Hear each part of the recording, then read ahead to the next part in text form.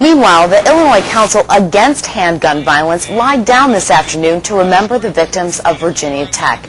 With school colors draped from their necks, the group took turns lying down after reading each victim's name.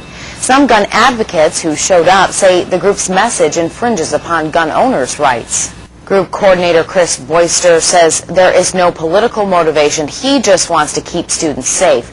Lawmakers have looked at several different pieces of gun legislation this session. They haven't approved any bans, but both chambers passed a bill closing loopholes in mental health background checks.